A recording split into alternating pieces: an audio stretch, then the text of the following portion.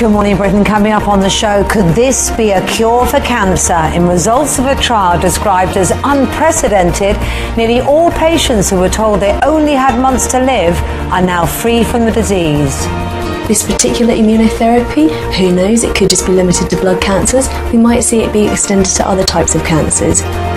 Deal or no deal, the talks that could split the government, the cabinet and all of Europe as David Cameron touches down in Brussels. Well, the Prime Minister flew here last night, will spend the rest of the week meeting with EU leaders before hoping to finally start the referendum campaign on Friday. After facing allegations of sexual assault, former TV presenter John Leslie is live in the studio. He says police have dropped their investigation and he now wants a new law to stop those accused from being named.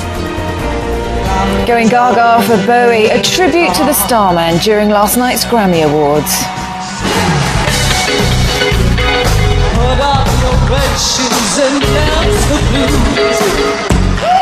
We'll be live in LA with more from Lady Gaga, and Adele responds to criticism of her performance overnight.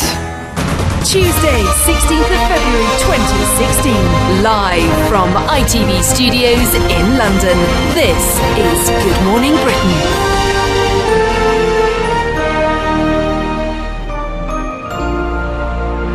Nice to see you this morning, and our main news is that scientists believe they've made a major breakthrough in the battle against cancer. Early trials of the new treatment on some forms of the disease have been described as extraordinary, saving as many as 94% of patients who'd been given only months to live. Well, the medical research team has pioneered a way to create special white blood cells in the lab that boost the body's immune system and target the disease.